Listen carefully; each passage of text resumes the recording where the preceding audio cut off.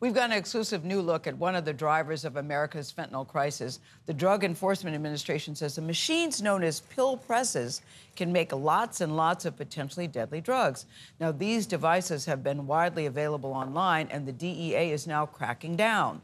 Nicole Skanga shows us exactly how they work. This is the latest front in the DEA's war on drugs, a high-speed pill press machine. This one is very fast. 6,000 fentanyl pills in 1 hour. Correct.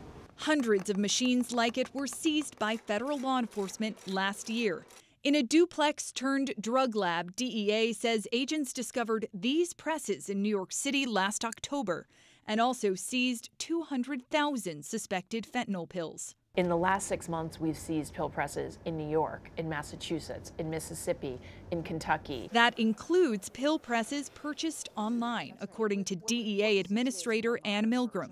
Last month, eBay agreed to pay the Department of Justice $59 million after the e-commerce site allegedly fell short of identifying and reporting pill press purchases required under federal law.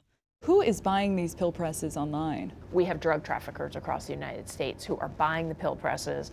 They have fentanyl, and they're using that fentanyl to make them into these fake pills. Last year, U.S. Customs and Border Protection say they seized more than 5,700 pill presses or parts associated, including dyes and punches. DEA has found that roughly 7 out of 10 fentanyl pills tested at labs like this one contain a potentially lethal dose of the drug.